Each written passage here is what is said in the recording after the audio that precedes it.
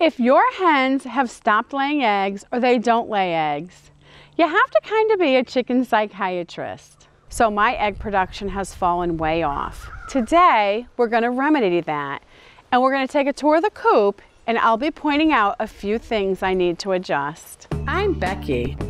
I used to live in the consumer rat race just like you. But one day, I had enough, so I sold it all, moved to the country, and built my own log cabin with my own two hands. Now, I spend my time discovering new ways to live a simple, healthy lifestyle with more free time and way less stress. Then, sharing what I've learned with you. Welcome to Becky's Homestead.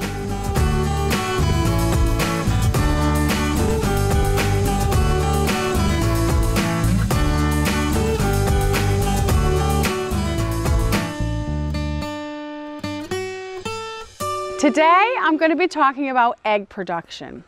I have added my young hens in the coop with the mature hens.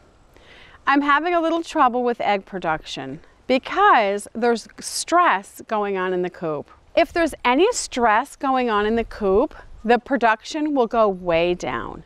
So you have to watch carefully and figure out where the stress is coming from. In my coop, I have a mixture of 50% young hens with 50% old hens, 8 of each. The older hens aren't letting the younger hens roost at night, which means getting up on the perch where they all sleep at night. Therefore, the younger hens are all down here in this corner, huddled on the ground. That causes a lot of stress in the young hens and prevents them from laying eggs. Also, during the day, the younger hens will go in the coop and get up on the roost or perch during the day because they're tired. And that's causing stress in the older hens because they don't like them up there on the roost. So, to solve this problem, I have to build another roost. And we're going to go in the coop and I'm going to show you how big it is. Because if you weren't paying attention and realized that chickens are very temperamental, that might not dawn on you because the roost looks plenty big to accommodate all of them. This is a roost or a perch. This is where the hens sleep at night for people who are new to chickens and might not know that. They don't sleep over here in the nest. You might think that they sleep in the nest, but they don't. That's only where they lay the eggs. This is where they sleep at night, and they'll all get up here and line up. I'm going to install another roost. So there's plenty of room, and the old hens don't need to be near the big hens. So I'm going to install the next roost up here, higher, about a foot higher. So they can jump on this one and then jump up to the higher one. And what's going to happen is all the older hens will be on the high roost and all the younger hens will be on the low roost. And hopefully everybody will be happy and my egg production will increase. It's got to support a lot of fat hens.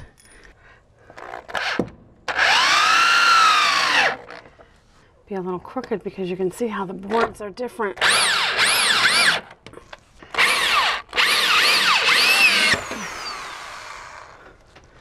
Nice and tight. Always wear earplugs.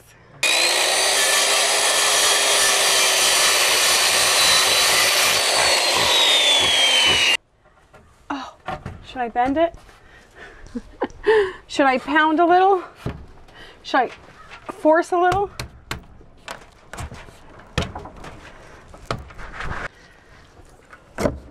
Another problem I've noticed through my observations is my feeder has been running out. Now that the young hens are big, they're eating more, and I haven't upped the food enough. I was filling the feeder twice a week, and you don't want the food ever to run out. That's one of my young ones. Look how big it is. They look well fed, but I guess they're still not getting enough to lay eggs.